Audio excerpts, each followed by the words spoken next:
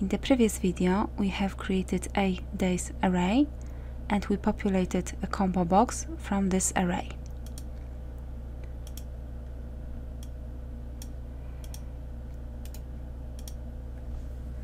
Let's see what happens if we specify option base 1.